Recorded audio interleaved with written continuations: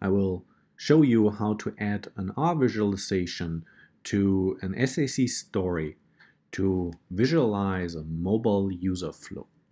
First of all, we will add some data. For this, I will upload a CSV file which I have created earlier.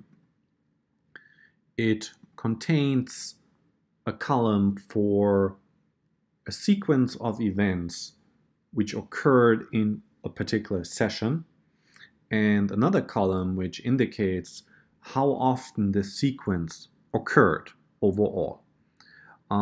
We will change the modeling of the column frequency from measure to dimension so that we can easily reuse this in our diagram.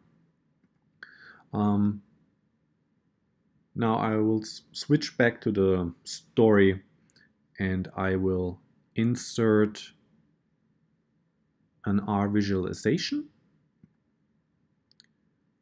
I will specify what kind of input data I want to use from our previously uploaded data source. I will choose frequency and sequence, and from there I will add a script, and the script will use the SunburstR library, and we are creating the necessary vectors based on our data source.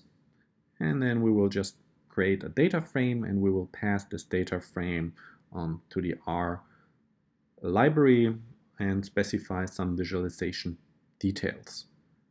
So we will apply this, and you will see that the data was nicely rendered, and you can then drill down into this diagram.